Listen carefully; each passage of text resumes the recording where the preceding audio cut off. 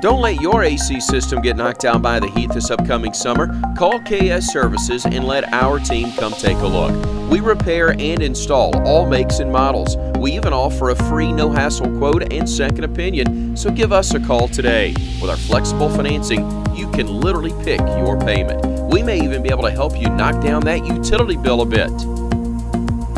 KS Heating and Air, the team ensuring your comfort.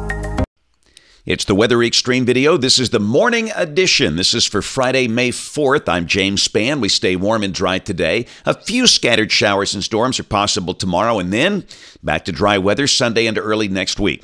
Let's take a look. The big trough that's been over the western states beginning to shear out and move away, lifting well to the north of Alabama, so not much upper support with that front approaching. We are in the 50s and 60s to start the day. Look at the shoals. They're at 70 early this morning.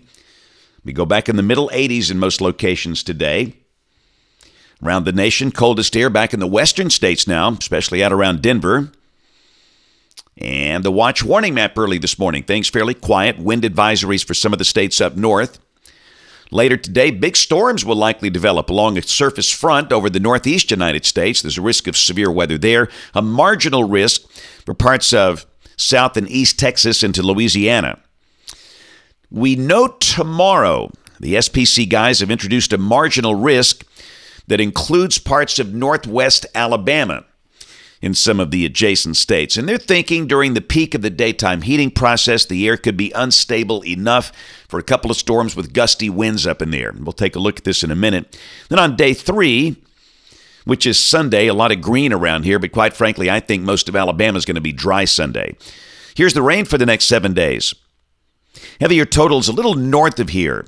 In Alabama, there should be a sharp gradient. This is suggesting the shoals might pick up 1 inch. Then going on to Birmingham, only about a quarter of an inch, and then nothing for much of South Alabama. The Gulf Coast looks totally dry through much of next week. So let's take a look. Model fans, this is the 06E GFS at 1 o'clock this afternoon. You can see the trough passing well to the north of here. Down below that, a surface boundary just north and west of here. But for us, the day will be dry, partly sunny, mid-80s. Clouds will likely increase tonight. And tomorrow, the surface boundary kind of creeps in here. And again, you get the idea. The better, most widespread range should be north of us. But let's look at the high-resolution modeling here. This is the NAM at 1 o'clock tomorrow. And you can just see there's just not much here. The better coverage of storms over Tennessee will go to 4 o'clock. And again, you can see there could be a few storms rumbling about, but they'll be pretty scattered and pretty random. The radar's not going to look exactly like that, but probably something close. But you get the idea. If you got something planned outdoors, a decent part of the day should be dry. If you're over the southern half of the state, no rain at all. And even North Alabama, the sun out at times. We'll say a mixture of clouds and sunshine. Now, this is the instability tomorrow afternoon at 3. And numbers have come up a little bit. This is suggesting the instability values could exceed 2,000 joules per kilogram. And that's the main reason the SPC guys have stuck in that marginal risk. There's hardly any good, really dynamic forcing. So there's no tornado threat, maybe a storm with gusty winds. And that's about it. So we'll keep an eye on things. But again, we stress it's not what I'd call a rainy day at all. And then Sunday looks pretty good. Partly sunny. The high will be around 80. And the chance of rain is so small, we're not going to mention that. We'll go to Monday. And again, you're going to see the GFS putting a little bit of green down there, but with ridging aloft and dry air, we'll leave it dry. The highs will be around 80. Same thing on Tuesday. And the same thing Wednesday. Low 80s are likely. Go to Thursday. We will bring in the chance of maybe a few scattered showers for the northern part of the state toward the end of the week as the moisture deepens.